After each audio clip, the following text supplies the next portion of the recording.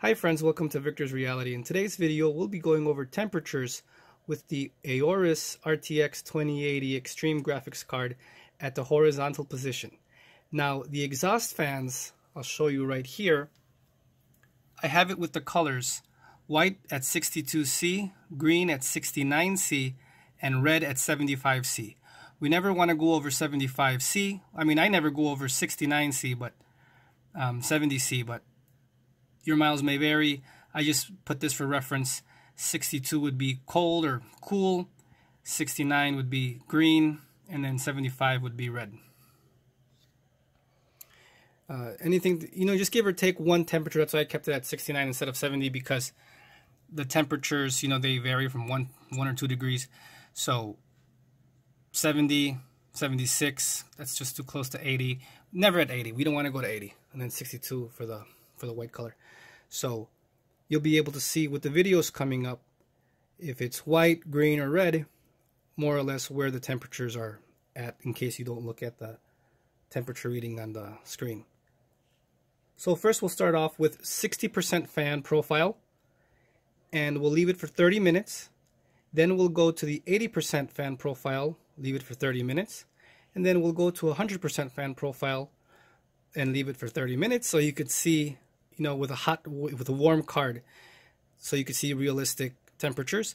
Also, at the end, I'll overclock it, plus 60 and plus, I believe, 730, and then you'll be able to see those temperatures. Then I'll add 2 small little fans, these right here,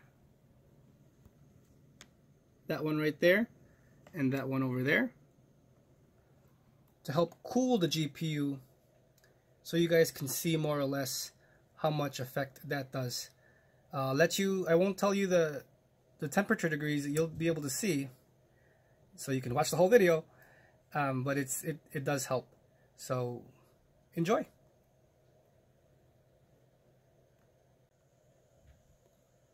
Now remember, I'm not a professional. I'm just trying to do something here that everyone else can do, and anything that helps us cool our graphics cards. These are easy. It's an easy fix, and this is a real world. With this case, I didn't want to do the video without the side panel because that's not realistic for everyone else watching. Everyone has a side panel, and when they show it off their graphics card, it's either in a case or it's under the desk, but it's always with a panel on. So the majority of the people have it with the panel on, so I might as well test it with the panel on.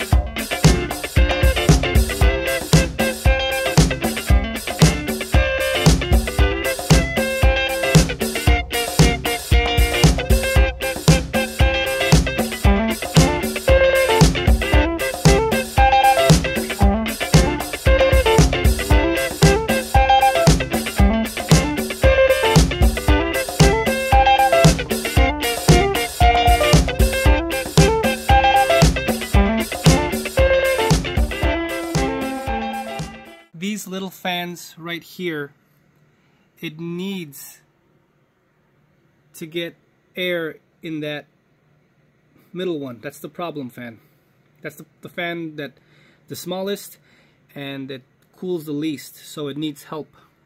So with these fans, just blowing some direct, since these are smaller, they're more direct. If you put your hand in front of it, it's more direct air compared to the bigger one. So it goes directly into the middle one and it cools. Again, this PC is an air-cooled PC. I didn't want to go with any kind of other kind of cooling. I just wanted to go air. Gave it a mechanical look, like RoboCop, so it's like, okay, more mechanical. CPU cooler. That's it, running at 50%. And these are just the exhaust fans. And the back is open.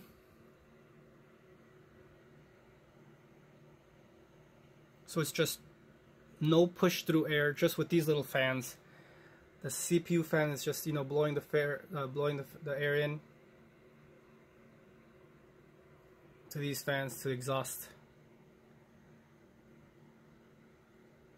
And the GPU is just using natural air. You know, it's sucking the air from the opening.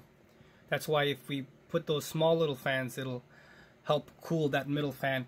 If that fan was bigger in the middle, then we wouldn't need these two little ones. It dropped it down 3 to 5 C, as you can see in the video. So, but that's at 100%.